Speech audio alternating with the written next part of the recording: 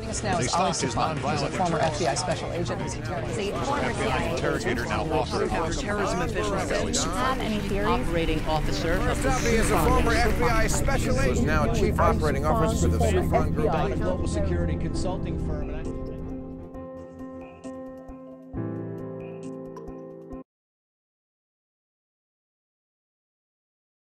In New York for WNYC, I'm Amy Eddings. As the investigation into the Boston Marathon bombings continues in the White House today is defending how the FBI handled the Russian government's request for more information on one of the suspects, Tamerlan Tsarnaev. He was killed last Friday during the manhunt for him and his brother.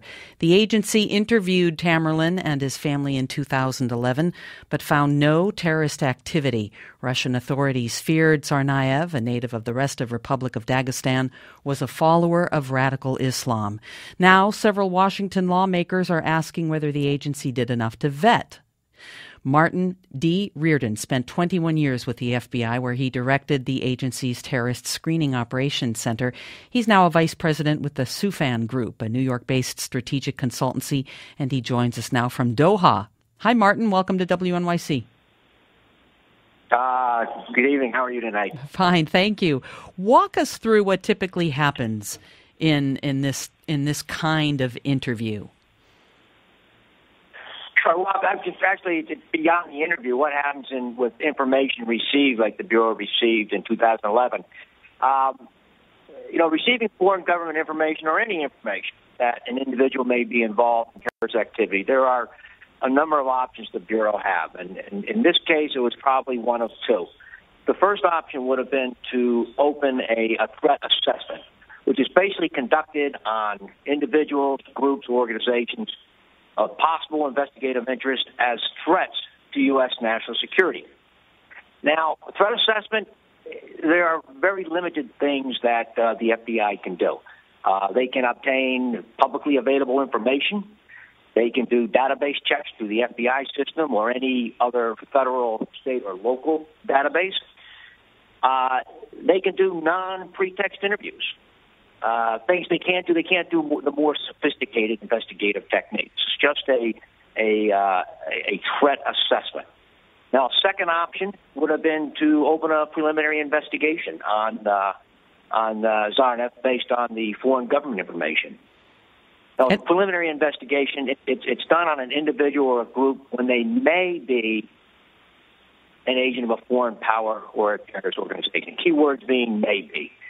Now, agents can use all the investigative techniques normally used in investigation that don't require a court order. So there are a number of things that can't be done. No search warrants, no intercepts of communications, other sensitive techniques. So there are some limitations there. And also with the preliminary investigation, there's a time limit. It has to be done within 6 months.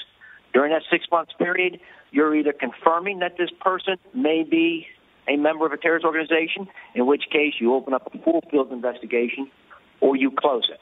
In this case, it appears that the FBI was not able to confirm based on the information they had, and they closed it. Right. Agents gave him the all clear after examining his telephone communications, his personal associations, his travel, and where he received his education.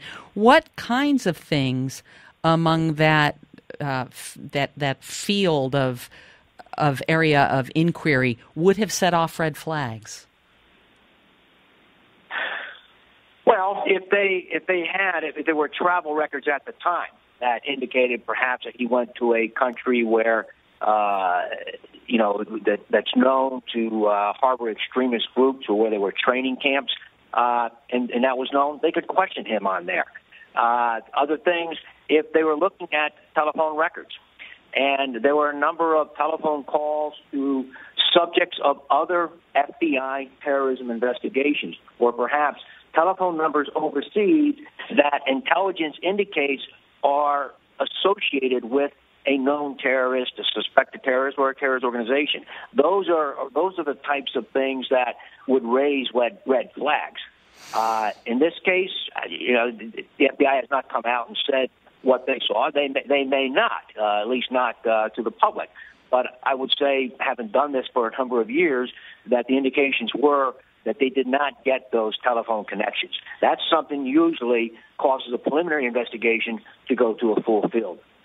The interview was at the request of the Russian government, and my understanding is that it didn't provide a lot of information on why it was concerned that Tsarnaev might be a problem. How common is it for the United States to investigate an individual based on another country's request or information? Well, I mean, it's, the FBI in particular has law offices in over 60 countries worldwide.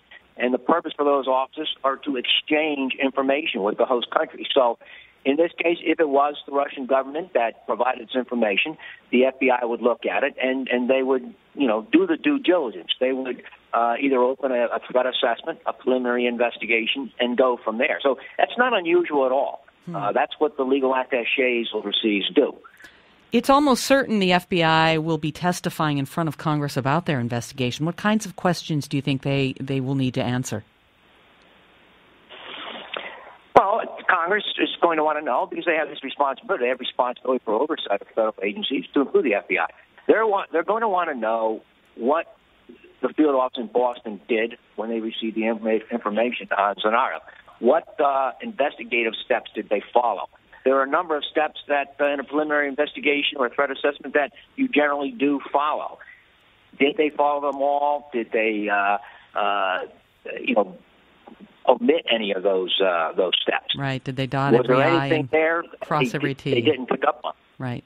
Martin D. Reardon spent 21 years with the FBI, where he directed the agency's Terrorist Screening Operations Center. He's now a vice president with a New York-based strategic consultancy, the Soufan Group. He joins us from Doha. Mr. Reardon, thank you very much. You're welcome.